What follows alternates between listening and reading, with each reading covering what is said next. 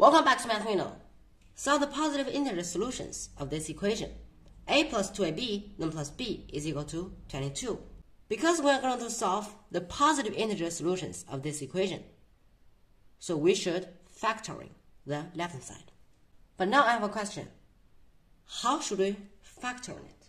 But the coefficient of a and b are both 1, but the coefficient of a times b, it is 2. So I think this 2 is just like a ghost.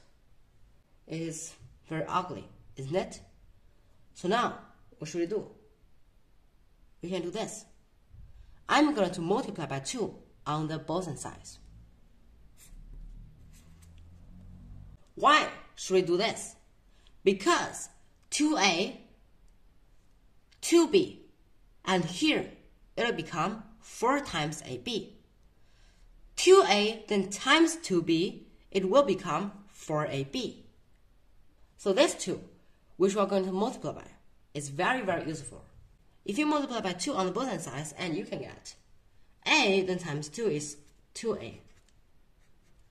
2 times 2, 4. 2b. 44. Okay. 2a, 2b. This is the product of 2a and 2b. So that's why we're going to multiply by 2 on the both sides. Now, factoring. But I know we lack a number on the left-hand side. What should we do? If we lack a number and then we factor it, we add it on both sides, that's okay. How should we factor it? It must be 2a, and then something, and then times the term of 2b is equal to, I don't know, maybe plus something or minus something, because we lack a number. Now you should pay attention. The coefficient of 2b, is plus 1.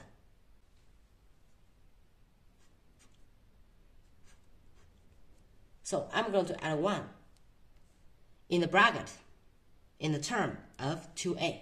Only because of this, you can get 2b, because 2b then times positive 1, it is 2b. And the coefficient of 2a, not a, 2a is also 1.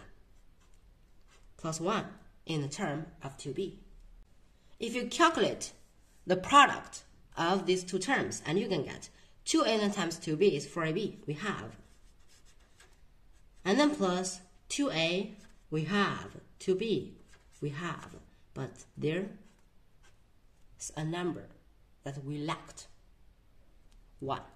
So that means we have to add 1 on the both sides. And then the right side becomes 45. So now this equation becomes 2a then plus 1, and then times 2b plus 1 is equal to 45. Because a and b are both positive integers, so 2a then plus 1 is an integer, and it has to be greater or equal to 2 times 1 then plus 1 is 3. 2b then plus 1 is also greater or equal to 3. And now 45 has to be separated into two positive integers. So here is 2a plus 1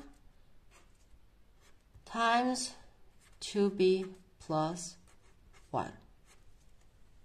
45 can separate it into 3 then times 15, or cross, or 15 then times 3, and 9 then times 5, or 5 then times 9. Only these 4 cases. There's no more. So now, 2a then plus 1, maybe 3. 2b plus 1, 15. Maybe 15, 3. They change the order, and then 9, 5. maybe 5, 9. Only these 4 cases. And we have to solve the value of A and B. Then, in this case, A is equal to 1 and B is 7. In this case, A is 7, B is 1.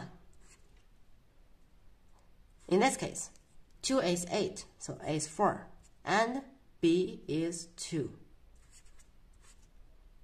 In the last case, A is 2 and B is 4. So in this question, there are 4 solutions, 4 answers. Did you get it? And don't forget to give me a thumbs up, subscribe my channel for more videos.